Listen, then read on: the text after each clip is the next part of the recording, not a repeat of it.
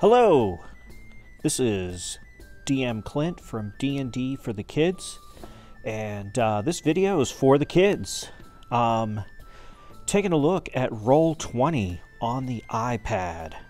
A lot of you might be quarantining or whatnot, and you're trying to play some D&D with your group, and because you are a kid, you probably have your school-issued iPad, or maybe your parents got you an iPad, but you don't have access to your own computer.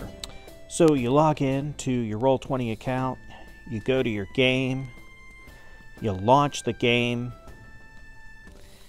and you get in there and everything just looks fine, everything looks good. You click on a token, and you can select it, you can see everything, you go to move it around, and you can't move it around. Everything's just stuck. The screen is really weird. I should have control over all these tokens. I can't move a single one of them. And the reason is, a couple months back, actually a little longer than that now, when iOS 13 came out, Apple proudly announced that Safari is now a full desktop experience on the iPad. They call it desktop class browsing, which is cool in general because it gives you better looking websites on the iPad. But in this case, it totally destroys the mobile interface that Roll20 has built in. See, Roll20 says, hey, if it's a mobile site, these touchscreen things should work. Like I should be able to move this around, but it's seeing a desktop site.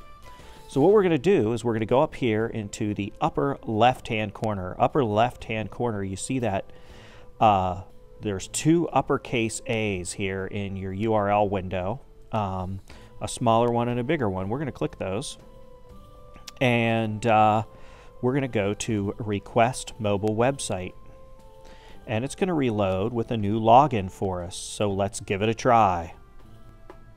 Alright, and once we load in, you will notice that almost everything looks exactly the same. However, we have the option up at the top to request the desktop site instead of the mobile site, which means we should be mobile. Now this looks the same. However, I'm going to click on a token, and now I can move that token around.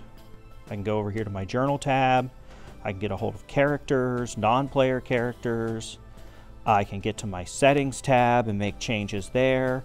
I've got all of these controls that I didn't have before when I was in the desktop version of the website. So that is the secret.